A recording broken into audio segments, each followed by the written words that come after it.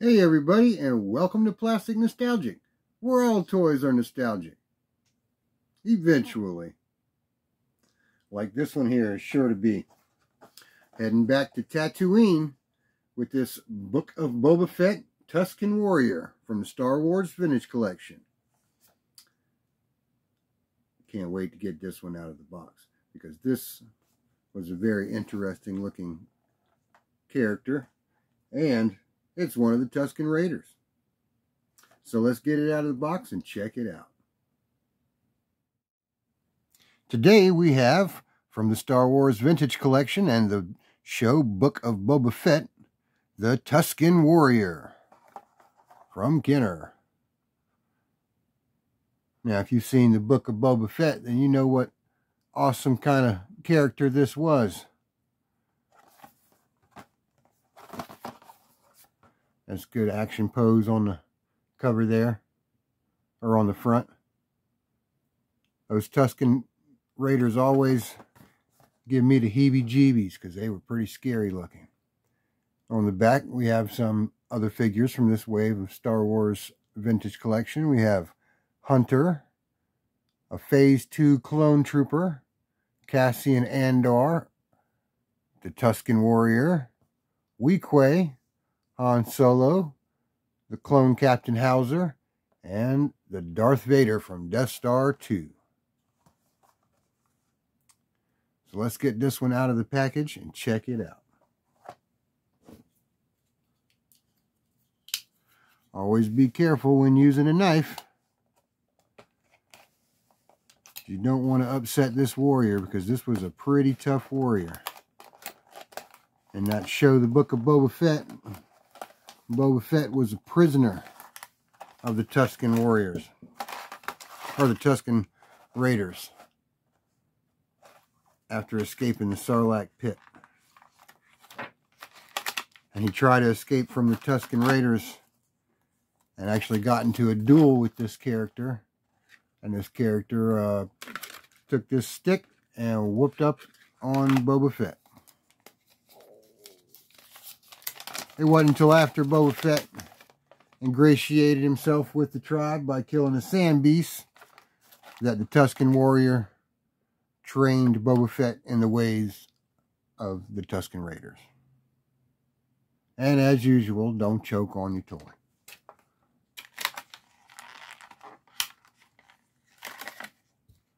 Got a little piece of tape right here on its Tusken Warrior whacking stick.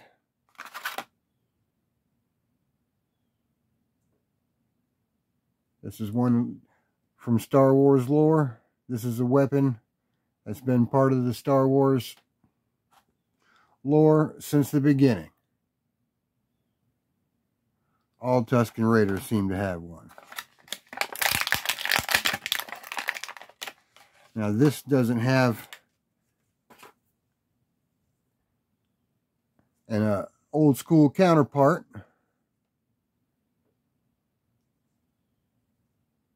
but you can tell by the mask that they wear. It is definitely part of a Tusken Raider tribe. Pretty neat details in the hood with the tattered cloth going around her head there. An interesting looking sash around the waist, and another shoulder covering there.